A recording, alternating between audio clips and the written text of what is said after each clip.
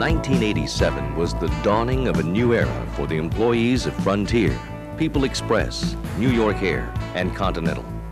Recently emerged from bankruptcy, Continental had to grow quickly to compete successfully in the fast-paced airline industry. The changes that resulted have taxed employees to the limit, challenging us to dig deeper and reach further. Let's take a look at where we've been, what we've accomplished, and those who made it possible, the people at Continental Airlines.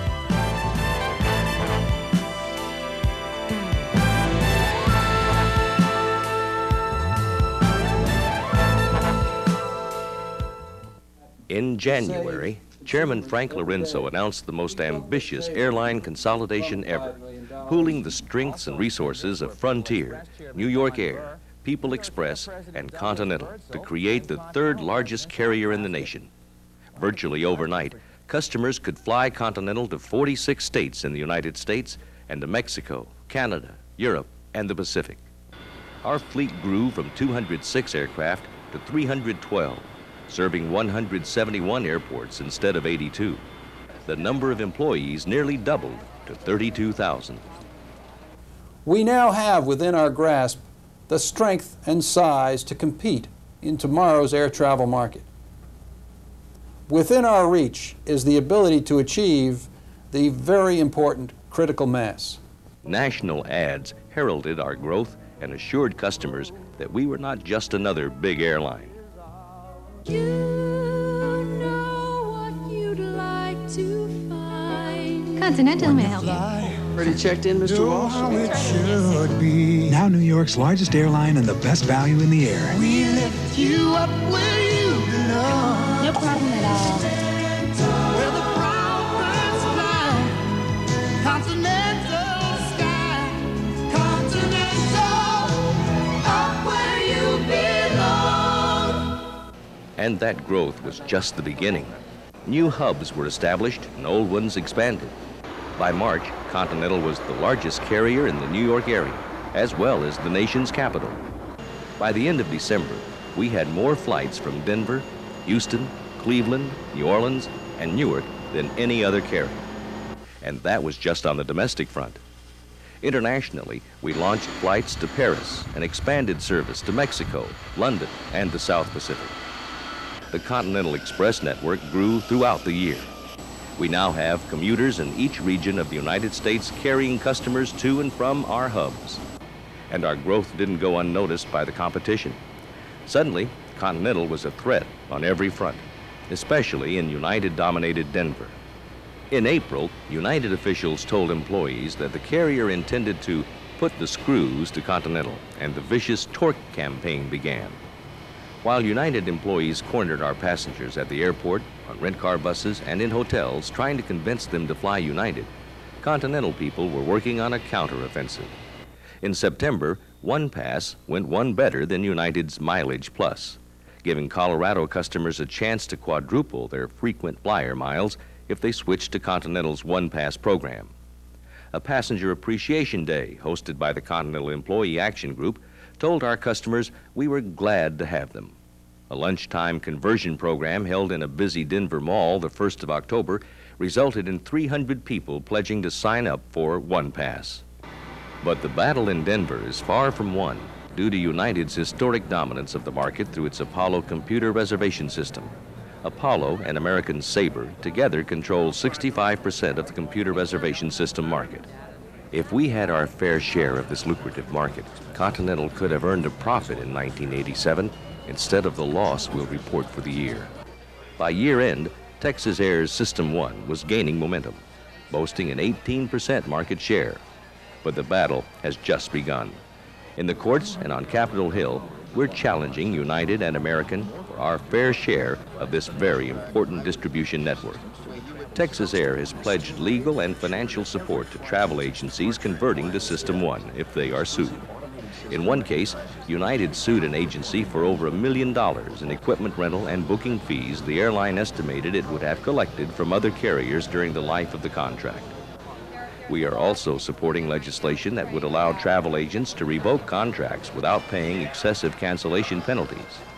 System 1 Chairman Dick Murray has testified before a Senate subcommittee that Apollo and Sabre make it almost impossible for their travel agency subscribers to freely choose another CRS. On the fare front last year, Continental became the industry price leader, setting the pace with revolutionary Max Savers. These fares allowed travelers to fly for less and got the phones ringing. Dear Continental Airlines, thanks a lot. Your low Max Saver fares have turned me into the world's innkeeper. After my mother-in-law, Tommy from college with a few friends, long-lost cousins we wish still were, and then there was Chuck. And let's not forget that lovely couple we met on vacation stopped by 5 times. Continental, how much longer do we have to put up with these Max Savers? Continental Max Savers are here to stay. But we needed to do even more to put Continental ahead of the rest of the industry. Our bottom line suffered, particularly during the first and second quarters when we consolidated the airlines. It was an unprecedented feat to integrate so many companies so quickly.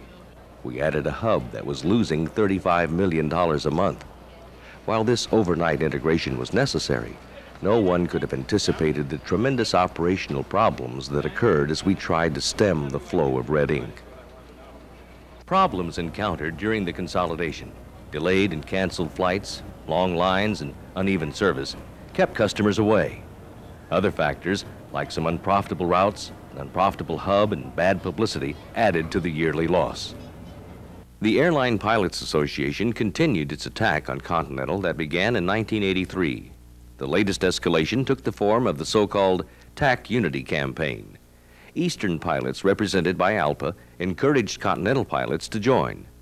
ALPA also staged a press conference charging Continental with safety violations after the accident in Denver. Continental pilots and officials immediately denied the allegations. So far, ALPA's efforts have been unsuccessful at Continental because many of our pilots remember the union's previous tactics: operational slowdowns, unfounded allegations of safety violations, and campaigns to unsettle the flying public. In September, employee representatives from all divisions gathered in Houston for the Continental Service Congress. Their mission, to enhance our service quality to meet the needs of frequent flyers. The first step was to commit the monetary resources necessary to meet the challenge. Is the company, in fact, willing to put its money where its mouth is with respect to the product?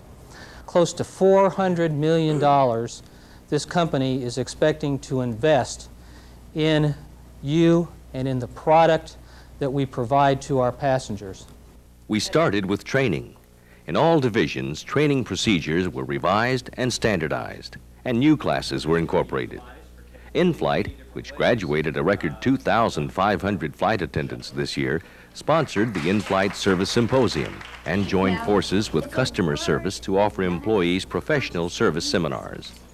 Customer service also developed new training programs on a number of topics ranging from oversales to baggage handling. Tech services worked around the clock teaching mechanics new aircraft types, while reservations spruced up selling and customer service techniques. A company-wide management development program called Continental Advanced Leadership also took to the field. The $400 million commitment included remodeling facilities like Newark's North Terminal, which houses our East Coast shuttle operation. Cleveland grew to handle our expanded schedule. Image upgrades took place throughout the system. Standardizing our fleet inside and out also has been a top priority. Work has continued non-stop throughout the year. During 1987, we added 156 non-standard aircraft into the fleet. We painted 166 aircraft and reconfigured the seats into first and coach cabins on 143 aircraft. Fleet standardization will continue to be a priority in 1988. Our commitment to service starts with performance. In March, the company set some very tough performance goals, and we've come a long way toward meeting them. In September and October, Continental's on-time arrivals ranked second among the major carriers. But bad weather and irregular operations caused our performance to suffer during the last 2 months of the year. As we moved into 1988, Chief Operating Officer Louis Jordan announced a number of steps we're taking to get back on track. We're developing special crew scheduling emergency and severe weather contingency plans. A pilot and flight attendant are being selected to act as temporary operational liaison between crew scheduling management and our line crews. And task forces are working on improved scheduling procedures based on what we've learned since our consolidation.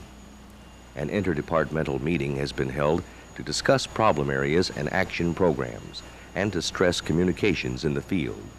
To improve our aircraft dependability, we've established a placard control group, implemented a new computerized parts tracking system, inventoried parts at 4 additional stations where aircraft overnight, assigned material coordinators and regional maintenance directors at each hub, and leased additional hangar space in Houston to expedite maintenance that was being performed outside in the elements.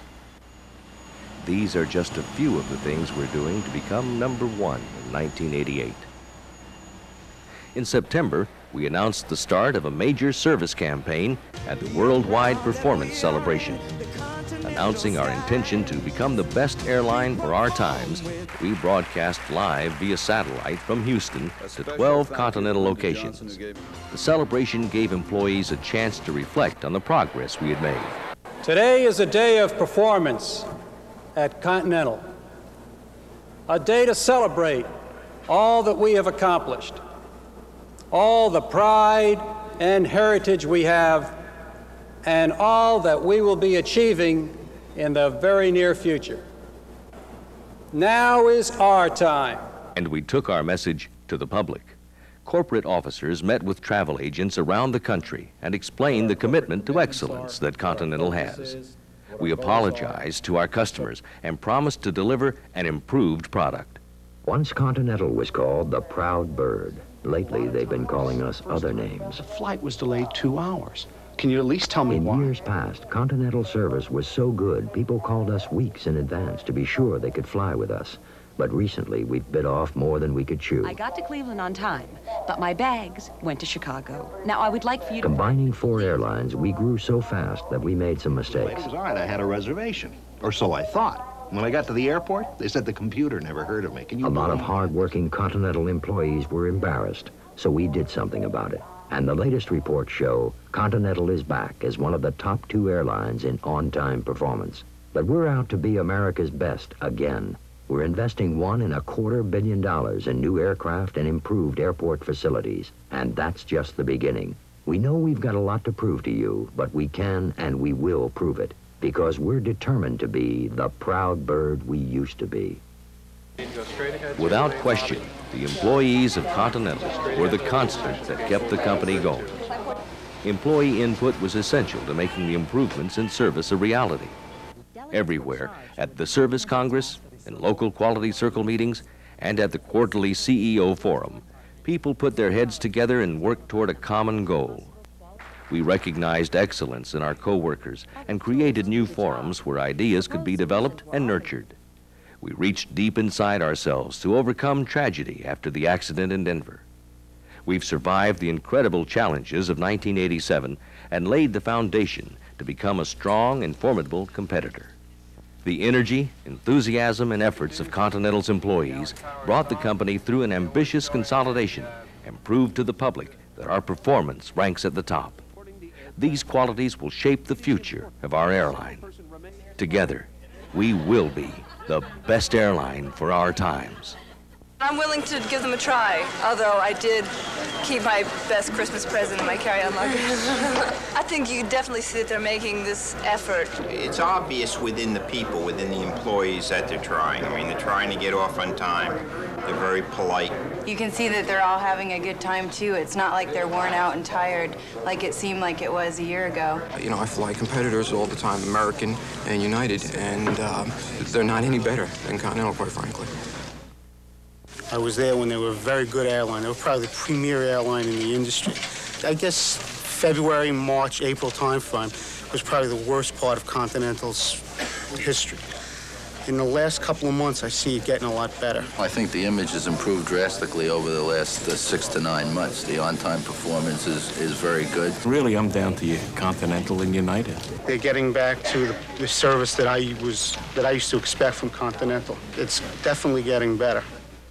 A day didn't go by that the phone didn't ring, that I didn't have screaming clients, you know, saying they never wanted to go on Continental again. It has gotten better, though. And I've flown Continental recently, and I think that they've really started to get their act together. And gradually the people now are coming back, and they're saying, hey, that wasn't as bad. You know, I heard these horror stories. You know, we were on time, we got in early, the people smiled, the food was good. We had a good time. I think that they've got a great future, that they had a great past. They've really worked hard, and I think it shows. I have a real good feeling about Continental in the future. When we first merged back in February, it was a little bit of a chaotic scene here, but now we're doing a lot better. Just look at our on-time record for the last couple of months. We're up there with the best. Passengers who said they would never fly us again in February, March, and April, they're back and they're very happy. It has gotten so much better, let me tell you. We're working side by side with these guys. They'll work as hard as anybody I know. It has to be teamwork or it wouldn't just run like that.